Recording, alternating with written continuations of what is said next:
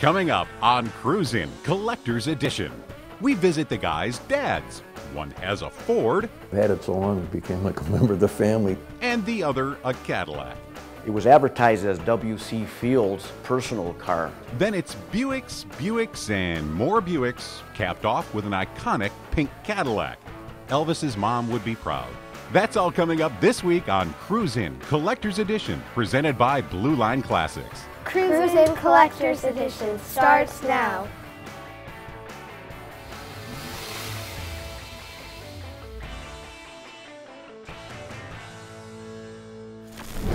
Welcome to Cruisin' Collector's Edition. Today we're going to check out a 1928 Cadillac that my father and my inspiration is restoring. But I'll let him tell you about that. We're also going to head over and see my dad, who has a 1930 Ford Model 8 Coupe that he's owned for nearly 50 years. Then we'll check out a few Buicks we have in our collection. We also have an iconic pink Cadillac for you to see. So let's get started. What we got here is a 1928 Cadillac. It's called a 341A series. I purchased this car approximately 3 years ago. Luckily, when I purchased this car, it was complete. I started to do a cosmetic restoration. Once I started working on the engine, I discovered that it needed to be rebuilt. A friend of mine has rebuilt the engine. I installed the engine, put the accessories on, and we've got it running.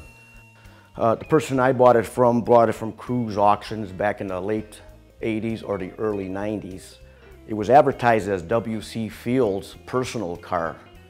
At that time, Universal Studios was selling a collection of their antique vehicles that they were using in production movies, and this was one of them. The condition was real nice. There was no rust on the body. The car sat for quite a few years. Back in 1989, this was a featured vehicle in a movie, Sunset.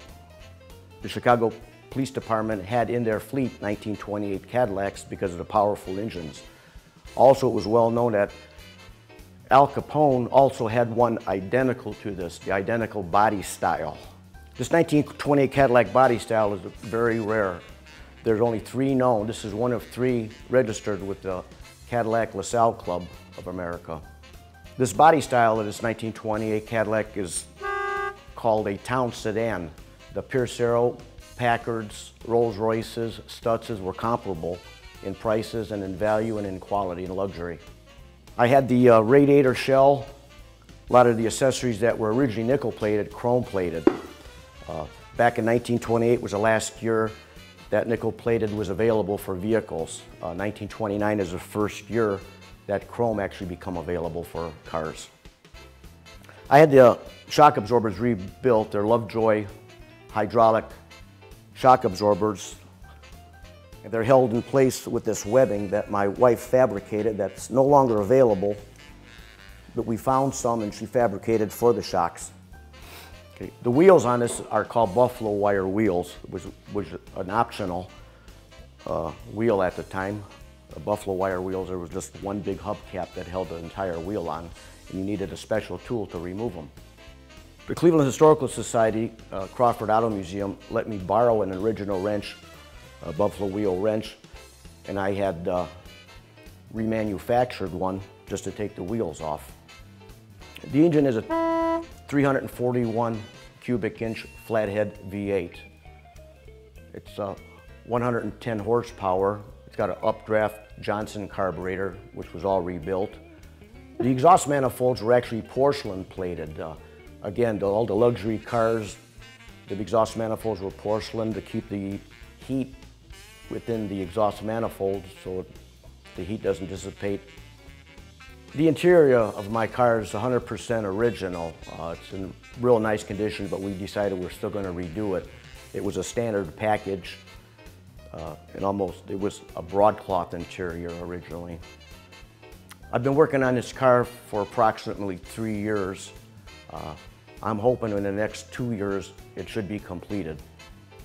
A friend of mine purchased this car to restore. He lost interest in it, and as soon as I seen the car, I definitely wanted it in my collection. I'm kind of stuck in the 1920s and 1930s cars. I enjoy working on them. They're easy to work on. Sometimes the parts are hard to come by. In the next couple years, I hope to complete the restoration. I'm looking forward to showing this off at the concourse in larger car shows in Northern Ohio. For the first year or two, I'll probably trailer this car until it starts getting some wear on it. Then I drive my cars. These cars are built to drive, and that's what I intend to do. Well, that's my 1930 Model A Ford. I've had that car for a little over 45 years. Got a real history to it. My brother actually bought that car years ago. He's the car man in the family. But he never kept a car very long. So he paid $450 for that car. Drove it home, kept it a few months, and offered to sell it to me. So I bought it for the same price, $450, but my brother's a little bit of a con artist, so he made me sign an agreement that if I ever sold it again, I'd have to sell it back to him for the original $450 price. Of course, it didn't look like this when I bought it, and any improvements I put into it didn't matter. He still gets it first offer for the same $450 price.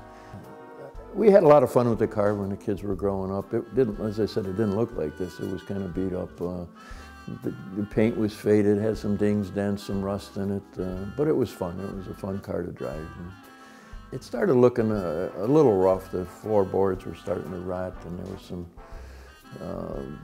surface rust that was getting bad, and I had let it sit for quite a while. So I decided either I'm going to get rid of it or I'm going to put some money into it and fix it up. Well, it was like a member of the family. I've had the car so long, I just couldn't get rid of it, so I decided to put the money into it. And I did, and it's a complete frame-up restoration done on that car. When it gets near the end, you get a little anxious to see what it's going to look like. So near the end, we were kind of pushing a little bit to get it done. But it came out better than I imagined it would. That's the way it sits today. It's probably one of the more beautiful Model A's you'll find around. I kept as much original parts to it as I could. No, it's not all original, but as much as possible I kept. The windshield, I even kept the glasses original, but the windshield and one door glass is not original. Other than that, it is.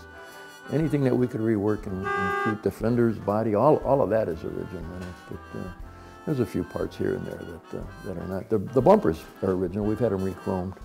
Like I say, anything we could salvage on it from original parts we kept. I picked the color. This is close to an original color. Originally, this car was black. It was a standard coupe, which means it was pretty much stripped down as it comes out of the factory. But contrary to popular belief, Model A's actually did come in different colors, and this was close to one of the original colors. And a little nicer than the original, I think. It's got a very distinctive horn on it called the Uga horn. Actually, it was called a signal device back in those days, I'm told by some of the old timers. And when you hear that horn, you know it's a Model A coming down the street. So when people are waving at you, they want you to beat that horn. So we always do. Like I say, we get some smiles from that. The engine has a very distinct sound to it, too. And this one runs very well.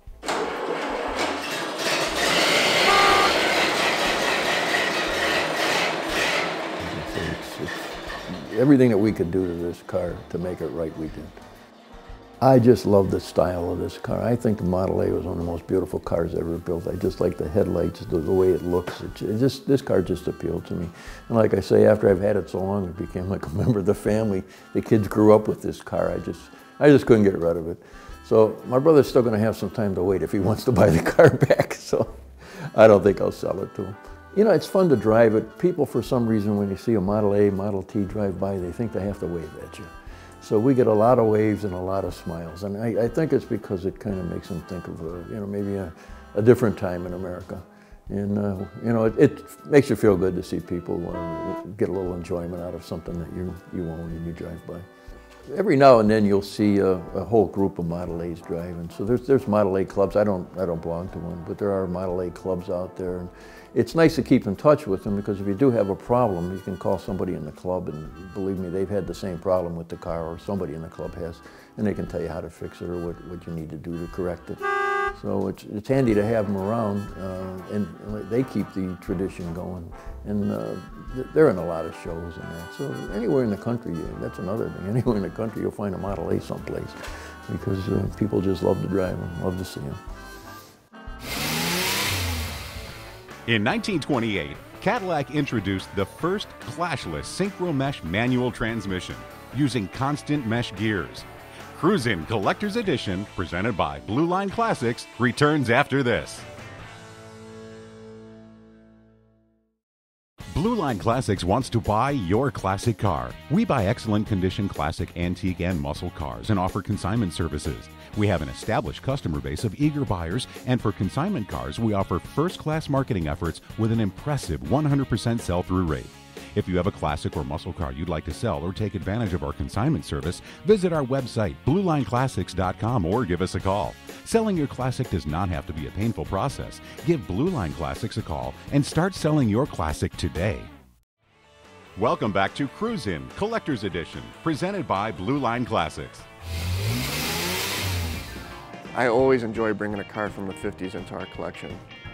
The cars from the 50s are my favorite automobiles. These cars were covered from front to back in chrome.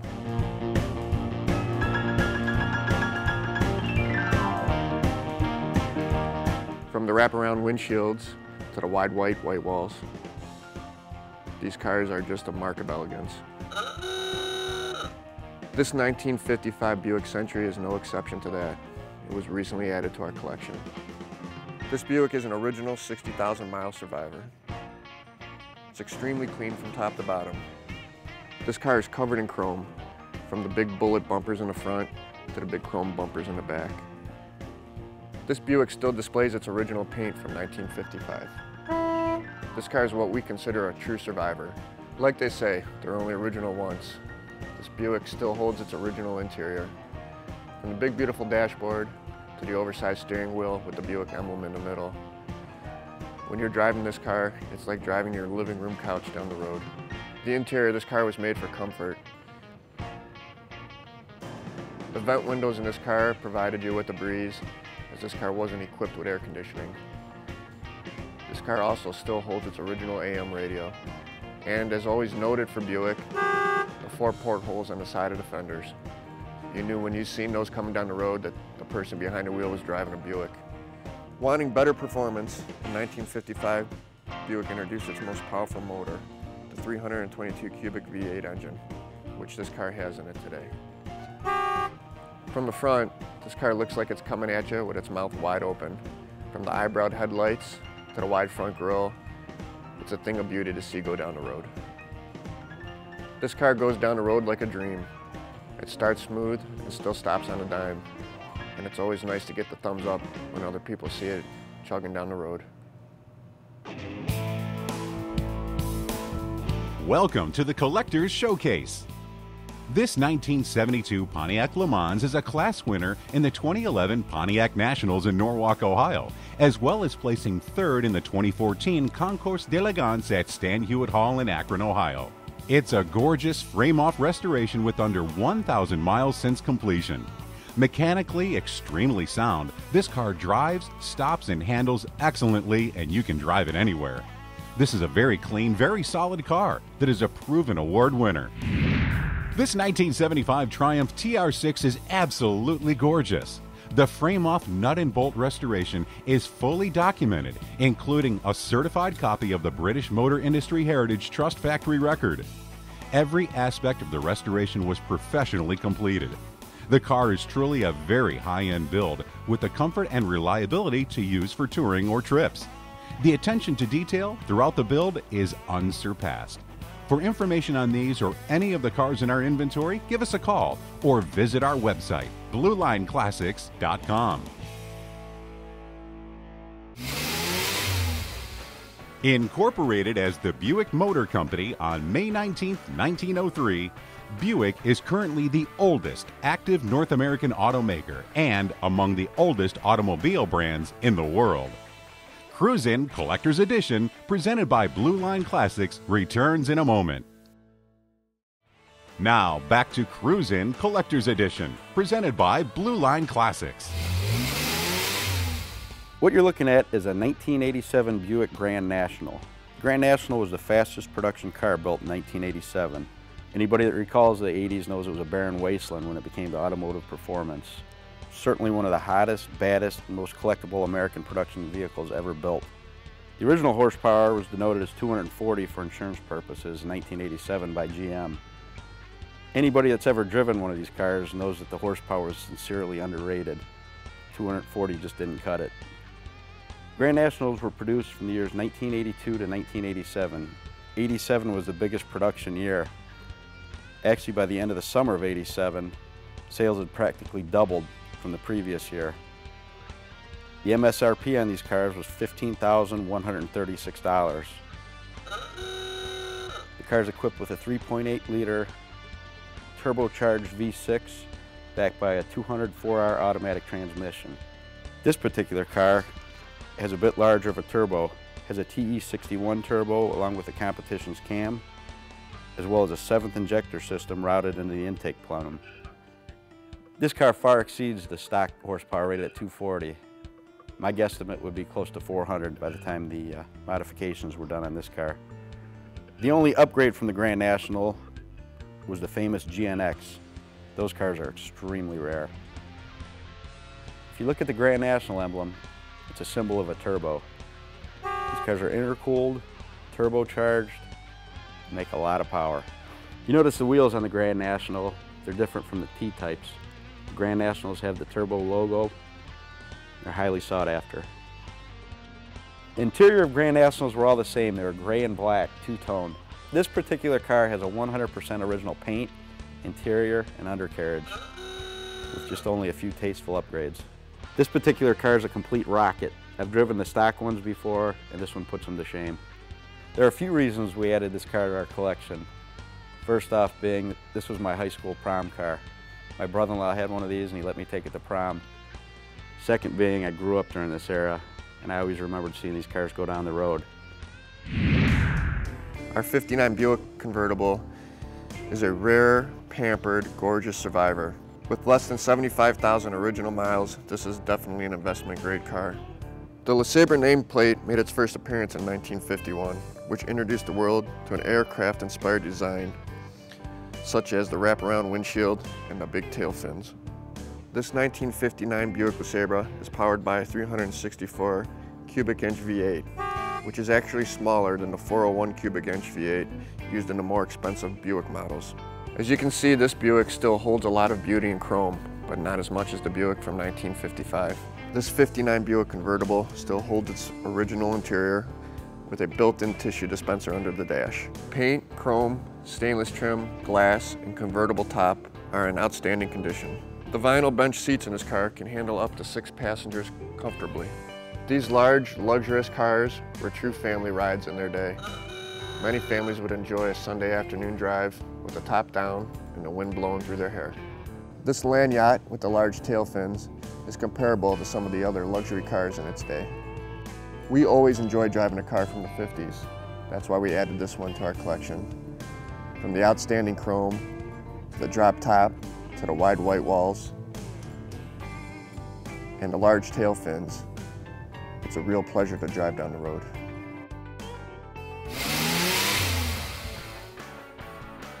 The original Buick Motor Company was a cornerstone in the establishment of General Motors in 1908. Cruisin' Collector's Edition, presented by Blue Line Classics, continues after this. Blue Line Classics wants to buy your classic car. We buy excellent condition classic, antique, and muscle cars and offer consignment services. We have an established customer base of eager buyers, and for consignment cars, we offer first-class marketing efforts with an impressive 100% sell-through rate. If you have a classic or muscle car you'd like to sell or take advantage of our consignment service, visit our website, BlueLineClassics.com, or give us a call. Selling your classic does not have to be a painful process. Give Blue Line Classics a call and start selling your classic today. Welcome back to Cruisin' Collector's Edition, presented by Blue Line Classics. Aretha Franklin and Bruce Springsteen, they made this car famous, the Pink Cadillac. This is a 1960 Cadillac Coupe de Ville Series 60. 60 Cadillacs exhibit a lot smoother, more subtle rendition of the styling theme introduced 1 year earlier in 1959. The 60s had a full-width grille. They eliminated the front bumper guards. There was an increased restraint in the application of chrome trim throughout the car. The 1960 also exhibited lower tail fins with oval-shaped nacelles, which enclosed stacked taillights and backup lamps. The Series 60 as well as the 62 had a V8 with overhead valves. It bore 390 cubic inches, had a cast iron block. The 1960 model year was an impressive beginning to a new decade for Cadillac. During the 60s, Chief Engineer Bill Mitchell gradually unified the design. It became more graceful and restrained as from the 50s. The standard of the world, the American public, Cadillac remained a symbol of prestige, success, and good taste, as it still commands respect today. The 60 Caddy had a much more formal yet youthful look than the 59. It was toned down just a bit from the rear taillights to the front end. The 50s and 60s Cadillacs were complete luxury. With the windows up, the interior became hushed and more like a living room on wheels. This was the last year for air suspension and wraparound windshields, except the Series 75 Fleetwood models. You'll notice this 1960 has every bullet in the grill that it came from the factory, which is very rare. These break off and they're extremely hard to find, and when you do find them, they're extremely pricey. This particular 1960 Cadillac has just over 50,000 original miles. It's had 2 owners in the last 40 years. We're the second. It has a leather interior with a cloth inlay. The interior is 100% original, as well as the headliner, all the door panels, the dash. This particular car is an automatic, as they all were in the Cadillacs back in 1960. It's got a shifter on the column, and it drives like a new one. We upgraded this Cadillac and put radial tires on there. The bias plies just don't cut it anymore. This particular Cadillac is painted in a pearl pink. It's not original factory color, but it's very close. This car weighed a ton, actually more than 2 tons. It weighed in at 4,670 pounds. The cost was just over $1 a pound. Factory price was $4,892 for the base model. The reason I added this car to our collection is because of the classy lines and the classy looks. Everybody loves the 59 and 60 Cadillacs, and pink's the color to have.